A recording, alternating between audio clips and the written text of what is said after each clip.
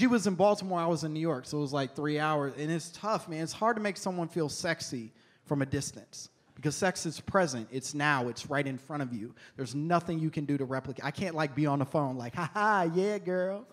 I'm gonna tear that ass up in 2 to 3 weeks' time. Woo, I hope you getting wet, girl. And then I hope you store that wet. Maybe put it in some Tupperware or on ice. I get to it. Ooh, what am I gonna do to you, girl? What am I gonna do to you? Well, first of all, I'm gonna take a Chinatown bus. That's right, the illegal one. I'm gonna ride that for about 6 to 8 hours, even though it should only take 3. Ooh, and the whole time I'm on that bus, girl, I said the whole time I'm on that bus, I'm gonna be sitting next to an old Asian man holding a live rooster.